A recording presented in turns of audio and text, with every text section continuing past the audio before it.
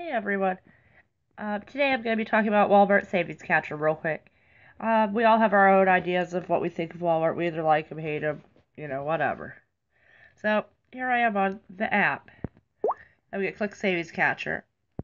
I'm going to click my results, or your results, excuse me, they're my results. Just recently I got back $3.40 because 7-Up I spent almost $4. It was on sale for 3 at Mark's. Prego sausage, oh my gosh, so good. Sauce was $1.98 I paid, and it's on sale for $1.25 at Giant Eagle. 2 bags of chips, I paid $3.98 each, and it's on sale for $3.50 at Target. So I get back the difference that I would have saved somewhere else, and it goes onto e-gift card. I could use it online or in Walmart by having them scan my phone.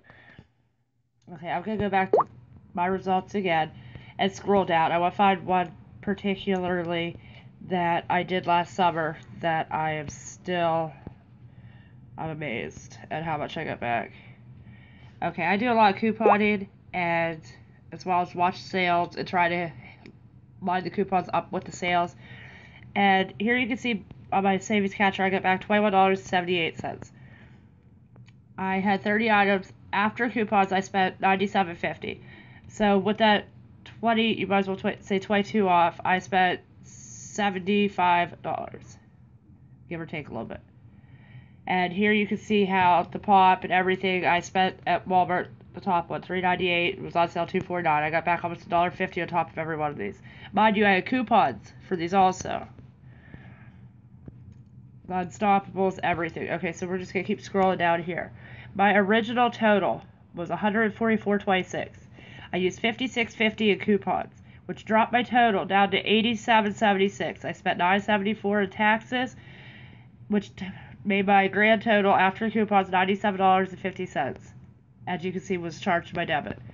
So I spent the $97.50.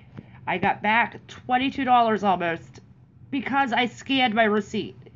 All you have to do, seriously, download the app. It takes hardly any room on your space. I have a Galaxy S5, so it's not like extreme loaded with memory.